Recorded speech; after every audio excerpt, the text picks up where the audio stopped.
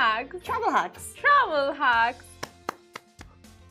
It was a long segue, but we got there. So a Dubai vlogger shares some brilliant travel hacks on how to score cheap flight tickets.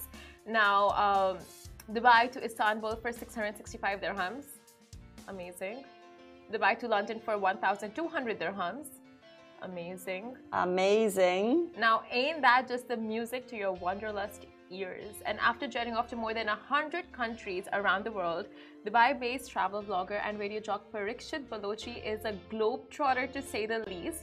And the travel enthusiast took to his Instagram to share major hacks for those looking to vacation abroad this upcoming Eid break. And we were all ears. So Parikshit basically advises travelers to search for their flights on Google and not directly on the airline's website. So interesting. Whenever, especially as you come into Eid, if you're looking for a holiday, it's like, how do I get the cheapest possible way? Parikshit says do it on Google, not on the website. So all you need to do is go to Google and type in Google Flights. When you see a landing page like this, select round trip, then select your location, put in your Eid or whatever holidays you're planning.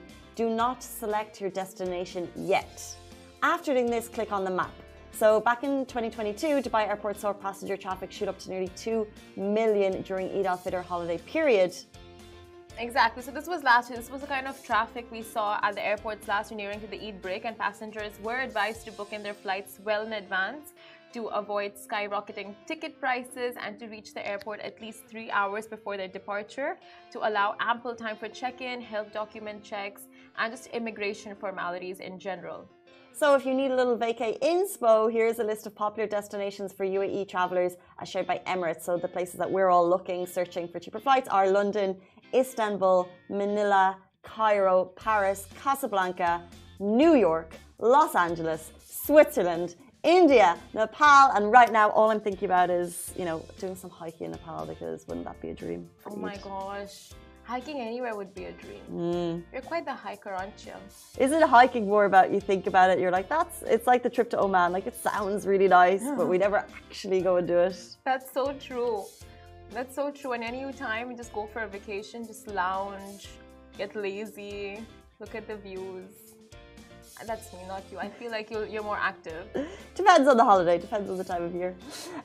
So there you go. If you're looking to plan an Eid holiday break or any holiday coming up, do it via Google and let us know the results. I think we are all seasoned travelers living here in the UAE with so many destinations on our doorsteps.